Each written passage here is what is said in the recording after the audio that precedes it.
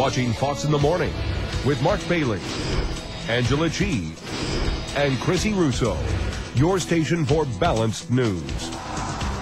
Is there such a thing as a party-proof iPod? Fox 6's John Mattis investigates a new product that claims to protect your favorite tunes. Just kind of went dead. It's the not-so-nice truth about iPods. They're fragile. Well, they work well. So as long as you're not using it for sports. And don't be surprised if the hard drive fails after you drop it or use it too hard running, much less get it wet. If you were to drop this in your dog bowl, your dog's water bowl, water's going to go right into there. Lance Freed thinks he has a better idea. He makes the Freestyle MP3 player. It's virtually indestructible. And it's completely submergible up to 10 feet. He got the idea when his iPod went dead after he dropped it into beer. After all, Freed says, on YouTube, there's videos of people dropping it off of the top of their college dorms. Gave us the same idea for a test.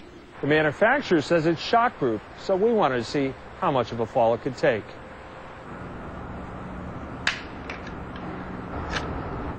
Survived taking a fall. And remember his beer story? We tried it with his. Insert in beer. Stir. It's work. Okay, so it survived falls and beer. But could it survive the ultimate torture test? 6-year-olds. We let 2 at the beach have a go with it. This is an MP3 player. You can listen to it. It's playing right now. You hear it?